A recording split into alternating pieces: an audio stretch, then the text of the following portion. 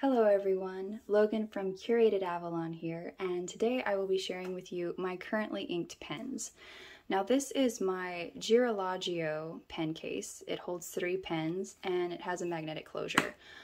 I've been using this pen case for a few months now, and I have to admit I've dropped it pretty dramatically on several occasions and it hasn't popped open. The pens inside have been fine, so I continue to use this one and like it a lot. Inside the pen case today, I have my Pilot Vanishing Point in stripes. I have my Sailor Pro Gear in Stellar Black Hole, and a Lamy All-Star in WhiteSilver. Now, I have 3 different inks in each of these 3 pens, and I typically carry specific inks in each all the time. The Sailor Black Hole pen, that's the only one that I swap out inks pretty regularly. My Pilot Vanishing Point, I keep standard with the Noodler's Dark Matter ink. Have the picture of Oppenheimer on the front. I love this ink, it's my favorite black. So I actually refill this pen about 3 to 5 times a day right now. Which is a lot. A lot of writing. I've been sitting and writing a lot for about a month now. So this pen gets refilled a lot. I don't keep it super clean. When you're writing that much, you just don't have time to polish it a ton. Get it to refocus here. It just doesn't want to focus. Come on, there we go. Okay. So this pen I like a lot. I had hurt my hand recently and was actually unable to use any of my other fountain pens aside from this one because I could just use it with one hand. So that was fantastic. It actually worked out really well for me. I'm just going to set these aside real quick and do a little writing sample. This is a medium nib, but for some reason, to me, it honestly writes more like a broad nib. I thought that was a little odd since it's a Japanese nib, but whatever it has going on, it writes just a little bit fatter than I was expecting. It didn't matter to me. The writing experience was so lovely, I had to keep it anyway.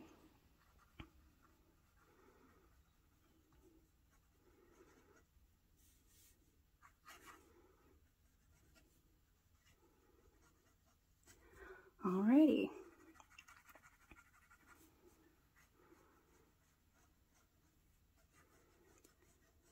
So yeah, this just has an incredibly smooth writing experience. Feels a little bit like writing on a cloud, especially on Tomaway paper. So that is the Pilot Vanishing Point. It does get dirty. It gets fingerprints on it quite often. It does look more like an executive pen. I actually bought this one kind of on accident and wasn't expecting to get it, but I did get this pen. And it was like the best fluke purchase of ever because I absolutely adore it. It doesn't bother me that it gets dirty. I mean, it kind of does, but I use it so much that I'm never actually really looking at it. So it doesn't bother me too much. If this was more of an executive pen where I wasn't using it so much, I still don't think it would bother me because I don't think it would get particularly dirty.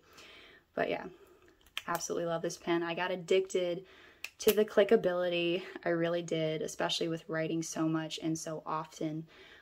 You kind of have more of a dip pen experience with being able to just click it like that. It's pretty cool. So that is the Vanishing Point. Moving on to the Sailor Black Hole pen. I adore the aesthetics of this pen. The style is lovely. I love the flat top. I really do. The vintage vibe really got me on this one. I wouldn't say I'm a vintage pen style person per se. I don't think that's really my style 100%. I do love the look of vintage pens, but I don't think I prefer one over another. This pen was just gorgeous to me. As soon as I saw it, my jaw kind of dropped and I was like, oh yes, I need the Captain Kirk pen. It's absolutely stunning. So this is in zoom nib, so we've got a really big fat nib on the end, and I have Liberty's Elysium. So this is Noodler's ink. but it was an exclusive for Goulet.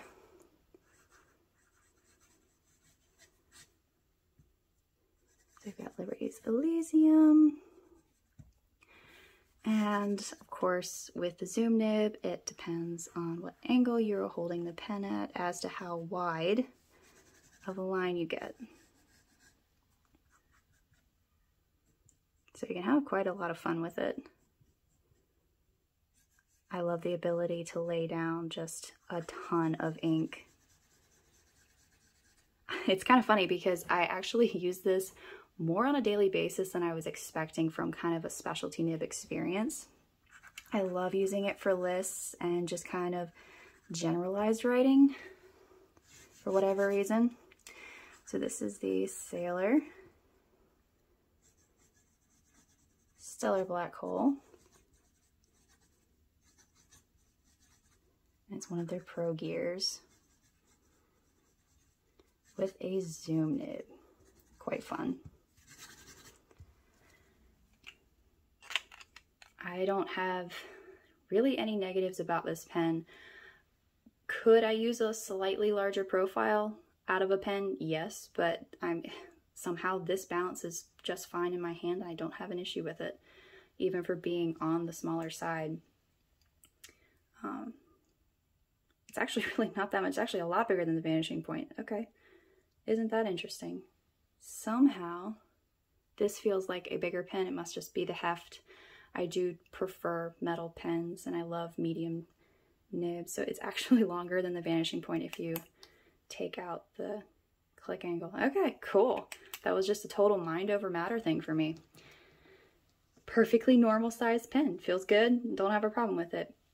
Moving on to the Lamy WhiteSilver. This is their all-star line, so it is a metal body with a medium nib. And in this pen, I have Diamine's Writer's Blood. And I didn't show off the label, I don't think, for the Liberty's Elysium. I love the historical labels that they chose. The images for this bottle are very, very cool. A lot of history there. All right, back to the Writer's Blood. That ink I bought a bottle of without even buying the sample. I was looking for the perfect red ink and I had tried so many different samples and nothing really tickled my fancy. Nothing was quite right. So I'd read somewhere that Diamine was coming out with a new red ink called Writer's Blood. So I held out a little bit. I kept going, if they just had something between Oxblood and like a Syrah, I think Syrah, is that the color name? It would be the perfect color ink for me. So I read about the Writer's Blood, and when I saw the sample online, I just bought a bottle of it. I was like, yeah, this is going to be the perfect red for me. And it is. I love this red. This is just the one I use standard, and I keep it in the Lamy pen. And this is the medium nib. This is mostly for countering notes I've already made. I'll usually have a blue or a red ink pen on me at all times. Just if I need to go back through and go, I need to strike that, and then I write in a note to express why I struck it out in red or blue or whatever. Anyway, so this is the Lamy All-Star in WhiteSilver. And a medium nib. This is a very comfortable pen. Lamys are just workhorses. There's just really no other way to describe them. They're very comfortable. I'm not a super fan of plastic, so this is why I keep like a red or blue ink, although I've been keeping the red ink in there for a really long time now, as standard because I'm using it less. I could use it more. I mean, this could actually be a daily writer for me and be fairly comfortable. I'm just not a particular fan of the plastic grip or even the triangular plastic grip. But if it comes down to beginners, oh my goodness, this is such a fantastic pen to give them. I've known so many people go, oh, I don't like fountain pens, and then I'll hand them this one and they just sit down and write with it, no problem whatsoever, and they really enjoy it. My 15-year-old cousin. I handed her one. She uses it. She actually uses it for school. She loves them. And even my mother, who's just like, I can't write with fountain pens, like, I'll try this one. And she picked it up and was able to write with it. Easy peasy. So it's just an absolute workhorse. It is very comfortable, so, but it's just very lightweight, and I do prefer heavier pens. But yeah, so that is what I have currently inked. Thank you so much for watching.